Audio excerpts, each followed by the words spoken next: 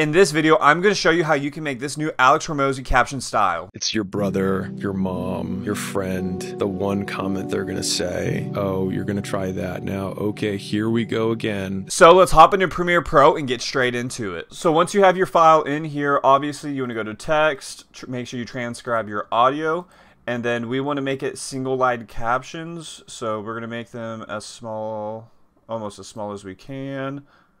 So around there, and go single and create captions. And then once you have that, have them all selected. And then I'm not sure the exact caption style he used, but pretty similarly is this impact style. So we're gonna center this and do everything that we can. Make them as big to your liking. Let's adjust. So here's the current font we have, and here's his. But if you know the exact font that he uses in this, then comment down below and let me know. But this is the font we're going to go with, and the first thing we want to do is we want to make our own gradient color. So we're going to go to linear gradient right here in the color picker, and let's go with like that brown orangish vibe that he also went with. So that to make this one more of an orange vibe. And so this is kind of what we're working with so far.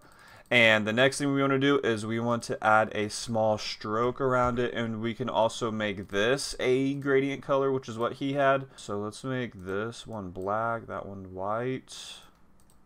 And let's make the stroke a little thicker. And there we go. It's looking clean so far. And the next part is the shadow. And we want to make it a little bit thicker and softer at the same time. And then we want to add our own color of liking. So we're going to go with more of that vibe. So with the gradient color he has, obviously you don't want to copy him exactly, but this is just kind of how to get the similar vibe for his captions. So the next thing we want to do is we want to import this as a caption to graphic. So the next thing we want to do is kind of get more of that glow effect. So to do that, we want to go to VR Glow in your effects panel, add that on, and then you can play with it to your liking till you get the exact glow that you're looking for. 0.90 actually, maybe 0.80.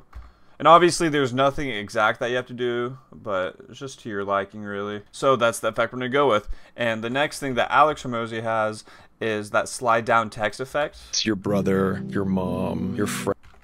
So to do that, we are going to add a transform effect with motion blur, and we're going to make keyframes right here. We're going to make the caption slightly higher. Go over like 2 to 3 frames and then push it back down, and this is the effect that we have. 3 reasons. Now to make this as your font preset to apply to everything else, you want to go to hit this plus button, create style, and then we can just make it Alex new font, and then we can apply that font to here. Upgrade caption to graphic, and then the exact same effects on this one. Hit Control C, and then we want to paste these attributes to this.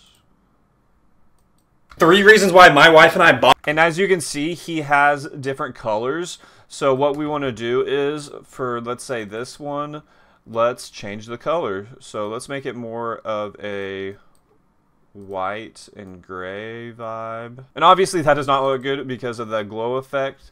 So we are going to slightly change it. Oh, and also we want to change that shadow effect. So let's make that like a, maybe like a light gray and make it slightly less. So once you have the second color to your liking, you just want to make this its own preset now. So let's do just white font.